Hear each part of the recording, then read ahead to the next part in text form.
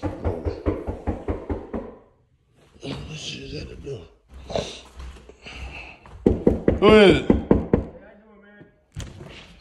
Hey, how you doing, buddy? Hey, what's up? How you doing, brother? Just doing a neighborhood survey. You know what I'm saying? Just got some quick questions for you. Okay. So you're at home here. About how many bedrooms would you say you have here? Why does that matter? Oh, no, it's just a quick neighborhood survey. You know what I'm saying? Just checking it out. You know. Okay. By any chance, who are you exactly with, man? Oh no, we good. You know what I'm saying? I'm just trying to ask you a couple questions. Okay. So you said it's a 2-bedroom?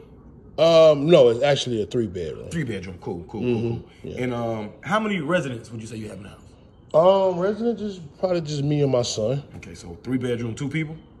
Yes. Okay. Yeah. And your bathroom? How many bathrooms you have? I have actually 2 bathrooms. 2 bathrooms. 2 bathrooms. 2 and a half. 2 people. 3.